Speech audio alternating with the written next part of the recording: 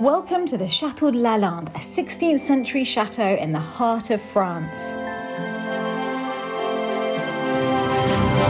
Join us each day of Advent as we get this 19-bedroom home ready for Christmas.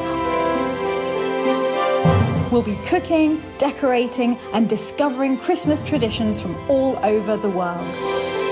Welcome to Christmas at Lalande. Today we are in the room that we like to call Peacocktail Corner. Yes. And we're going to be decorating it for Christmas. This is the study at the end of the enfilade. It's the very last room in the row of formal rooms that form the main part of the chateau. And this room has a little cocktail area, which is currently in a mess. And we're going to set up a tree here, and it's called Peacocktail Corner because obviously it is the cocktail corner, but also we use a lot of peacock themes here because we have peacocks at the chateau. Right, let's get it decorated. Right. We're going to use a tree that we bought last year, which is a fake tree, because there's so many trees in the rooms of the chateau. I don't want to cut down an entire forest every Christmas. So I have a couple of real trees every year. This had a little accident. It had a Christmas accident. Yeah, right. So Christmas breakdown. It might be hard to put it together again. It's a bit at the top. Yeah. But you know, it's not because it's a little bit wonky that we don't still love it. I'll start putting it together if you want to get my absolute genius of a carpenter cousin and see if he can help us. Do you know how to put it together? How hard can it be? Seriously. Have you watched last year's video? Put one thing into another thing and attach them to... I'll be fine. Wheel the cocktail trolley along. Sure. The only thing is we can't access any of the porcelain in the here. Then I need to get a tea strainer out. I just saw there's a really pretty tea strainer that I definitely need. I won't be able to live without the little... Look at that. Oh, that's amazing. Can't live without for the whole of the Advent season. Do you actually have a nice silver tea strainer? Because the ones in the kitchen are a bit... No, I haven't got a lovely silver one. But why not? Philip, have you not got one? Because I've got a lovely porcelain one. I know you have a real collection of them, Michael. It's the most important thing in any tea set is a tea strainer, right? That's the one that I And I've got a beautiful one. Sure. Alright, here we go. This is it. This is the moment. Oh, it's... See, now that was not hard. No. I can't believe there was doubt that I would be able to do this. It's a bit big for this area, isn't it? Yes. My view about Christmas, Michael, is that more is more. Oh, look at your hair. There we go. That's not too big, is it? No, not at all. It's perfect. Yeah, I like it. Yeah? Need some help? Oh, no. Look. Oh, you just did. You sorted it. Perfect Christmas. And it's already got the lights on. Let's see if they work. Oh, actually, we can't plug the last bit in yet. This is the bit that sadly broke. Right. Look, that's it. That's how straight it gets. Why did it break? Let me have a look at it. We were trying to carry a fully decorated one from one room to another. You're joking. And it snapped. There. You see it's sheared so it doesn't fit into itself. Oh, we can fix that, don't worry. You think Drill it so? out, yeah. I think I can hear the dream team arrive, yes. We've got a Christmas emergency, Amory. Oh no. Yeah, you're needed. Christmas is ruined. Yeah. Let's drill it, tap it. Yeah? Yeah. I don't know what any of those things mean, but yes, let's do that. Let's drill it and tap it. Yes. Awesome. Bit of Christmas drilling and tapping. Okay. Okay, so as you're the swanky tea maker who owns all of the silver tea strainers in France, why don't you make us some tea? Just three. Only three. Oh, just three. So I've got one English one and two French ones. Let's get the spode out. He's busting out the spode. He means business. This is making you feel at home, isn't it? You have exactly the same tea set at home. I have brought with me a tin of Fortnum & Mason's Christmas black tea. Because obviously you cannot decorate a Christmas tree without it. Of course not. And it's got what is black tea, and it contains cocoa nibs, cloves, safflower, orange, ginger, clementine, and chocolate. This sounds like exactly what I need right now. Perfect. Right, so we're going to... Kettle's boiled. We need to, of course, warm the pot. Otherwise, when you put your hot boiling water into a freezing cold teapot, it's no longer 100 degrees Celsius and your tea doesn't brew properly. Oh yes, the English are very particular. We like the water hitting our tea leaves as hot as possible. I might just reboil that as well. just so it's... but it doesn't release all of the flavours. With the green tea, you want it slightly cooler, maybe Yeah. 85 to 90, but with black tea, boiling, it's as hot as you can get. Just boom. Need to scald it. Okay, I'm gonna go and check on Philip and the poor little tree. How's our tiny little tree that could come along? I mean, it's still decapitated. Right. Well, look, worst case scenario, we'll use it like that. Sure. I like the frosted tips. A bit retro. How this very tree. 2000s of you. It is, isn't it? Oh, colours. Let me just see if it fits first. Okay. Sharp A little maybe. thing at the top. There you go. Perfect. Oh, it's still not wobbly though. Well, that's- we can have a wobbly tree. That's There you okay. go. Better than last year. Oh, my cousin, you're a genius. You saved Christmas. Thank you. Pleasure. Okay, let's plug this baby in and see if the lights work. This is the moment of truth. Yay! Yes! So I actually really like to decorate the tree with the lights on. I know some people like to do it and then turn them on for a big reveal. But if the lights are on, you can see the effect of exactly everything you're placing and make sure that little twinkling lights go onto the right reflections.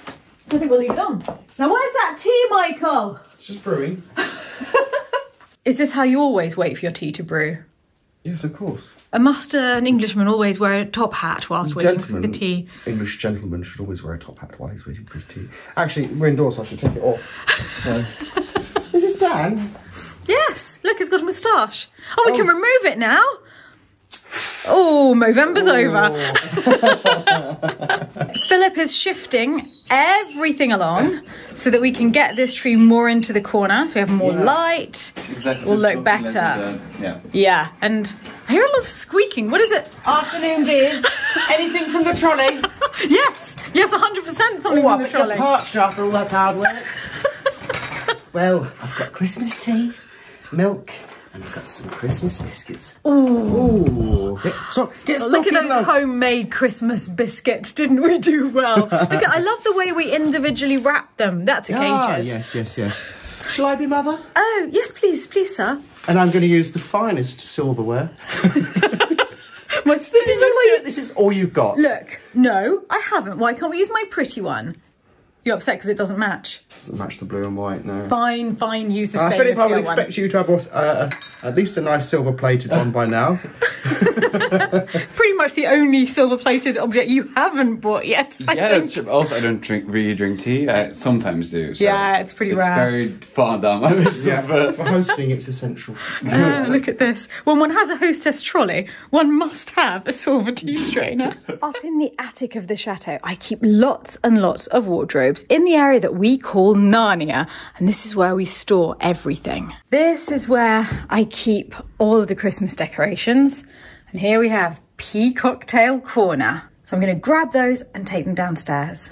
I have a little scrap of golden fabric that I'm going to use to hide the base of our tree. Whee! Perfect. Now I'm going to start putting the base baubles on. So what I call the base baubles are the main ones that bring all the colours together. In this case, we have lots and lots of purple baubles. There they are. The problem with them was that as I was bringing them downstairs, there was a hole in, so there are now purple baubles all the way along the corridor and up to the attic. Okay, I'm going to put the smaller ones towards the top, Yes. the bigger ones towards the bottom, and evenly space them. And then we can start putting the really fun ones in between. You think that is a given, but I've met lots of people who have tried to decorate Christmas trees with, who just do whatever. Put the big ones at the top and the little What's ones that at the about? bottom. I think you can have some little ones interspersed at the bottom and the odd big one interspersed at the top, but generally I think it should follow looks the better shape of the proportionally, tree. right? Yeah. Ta-da! The base baubles are on, so our tree is now purple. So now we have one of the really fun ones, beautiful purple one with peacock designs. This was a gift, and I think there's something really cocktail bar about the colour purple. I don't know why that is, but it just feels right for the cocktail corner of the chateau. So we're going to keep Peacocktail Corner tree will always be purple. Always? I think so. You know how I change my mind. Yes, exactly. I think so. At the moment, that's how I'm feeling. There we go. We've got another one like this, I think, as well. Have we? Oh, there might I think I saw another one. I think almost all the beautiful. baubles and decorations for this tree have been sent as gifts. Yeah, almost everything on this tree, which is incredible. Look at this. We have amazing things. And I think it's this. Yes. Ah, Look, perfect. there's another one. These are so beautiful. These are the ones that I really They like. are beautiful. And look at this like glamorous. That's a one that I peacock bought last design. year. You bought it? Yeah. Yeah, it's so art deco. And these I think will bring in the red curtains of this room and Yes. stick in the peacock tree. These are really important. Perfect. Oh, we've got so many things of little bits. Do you remember we put tiny bits Yes. of tinsel on last year? Maybe keep that for a different tree. Could do. Yeah, see how it's going. We'll put the main ones on.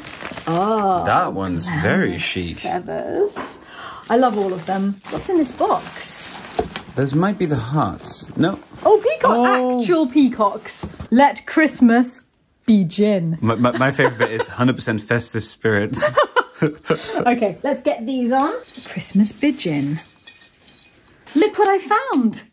These were sent as a gift and they are so beautiful. They are hand-painted miniatures of Russian fairy tales. Oh, that's stunning. And I've also found these that you bought last year. Ah, Anyways, yes, I did. You fell in love with skiing squirrel. Yes. But I'm thinking this year we'll put them on the tree. They're just hollow and I'm going to put one chocolate in every single one. These are so interesting. They look like dip dye. Glass. They're actually Murano glass. I bought them in Venice. Yeah, I've got two. I put one on already. Oh yeah. There. They're beautiful. This is coming on so nicely. It looks beautiful. Yeah, it does. It does. It looks like a department store. does look like a department store. It's a bit wonky still at the top, but it gives it character. Yeah. There we go. So that worked well, and it's complete. Okay. Whoa. Shall I try and fix it?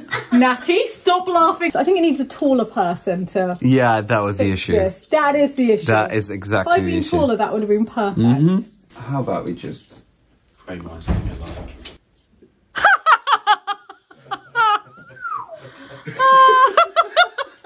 We thought it would be so easy. and no one touch it or look at it. Okay, I think we need to walk away and fix it this evening. We're nearly there. Good point. Yeah. Let's just let the tree get accustomed. Let it settle. Yes, exactly. Yeah. It's dark outside and now it's time for the fun bit. I'm taking wrapped chocolates and putting them inside the little skiing squirrels. And I'm sure that by Christmas Day there will not be a single chocolate left on this tree. And I have lots of liqueur chocolates like this. And each one of these is going in one of these little baskets and onto the tree. So it truly is a cocktail tree because you can come and have a little sneaky cocktail on the tree whenever you feel like it. Now I just need to hang them onto the tree. But this isn't the final touch. There's a couple more things to be added still. This is a bit I've been looking forward to all this time. We've got the tree. Have you seen the topper? The peak, honestly, Philip. I I can't don't know what you were thinking. Well, I can't quite tell if the peak is like wonky or if the chateau is wonky. Really hard to tell. What I think has happened is that the tree's had one too many cocktails. Yes. I love that. Should we just leave it like that? Maybe Honestly, we should. it's quite funny. But It's like a there's walk one of shame. finishing touch, which is that we have received beautiful advent calendars from people. And so obviously we've opened the first couple of days and you'll see that on Cadeau at the Chateau. But the rest of the gifts are going to live under this tree because if we put them under the main tree in the winter salon, we'll have them with all of the gifts that can only be opened on Christmas Day and it'll take ages to find them. But we know that everything under here is for an advent calendar, so we can look for the right numbers each day. How is this one advent calendar gift? Whoa. What? Which day is that? I know that was going to be my first question as well. 12. Ooh. Going to be a very exciting 12 is a good day. Yeah, look at the colours. I mean, how? I This love is it. another thing I wanted to say, which is that most of these decorations were sent by completely different people for Peacocktail Corner. And we could not have planned it better ourselves if we'd gone out and bought them all in one go for the tree. So thank you everybody who sent decorations for this tree. You collectively, without planning it, have created a thing of absolute beauty. I'm just going to get on with putting all of these underneath. So exciting. It is super late at night. Philip and I are the only two still up, but we've done it. We've set everything up. I love the tree so much. Drunken Peacocktail Corner tree. And I love these little lights.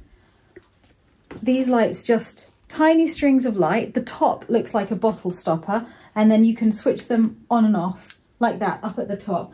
And then any old bottles can be made into decorations like this. So, so pretty. I've put all of the Advent presents underneath. Do you have any idea how hard it is not to rip all of these open? It's really exciting, and we can take it in turns in the house to open them. I think this shows that whatever it is that you enjoy in life, it is good to designate an area in your home to little pleasures. Now, you may enjoy cocktails or virgin cocktails, or you might love chocolates, in which case you could have a little area with perfect chocolates and just take one every day. But something that makes you feel glamorous and warm and fuzzy and that you can decorate for Christmas is a really good idea. Here, we love Peacocktail Corner.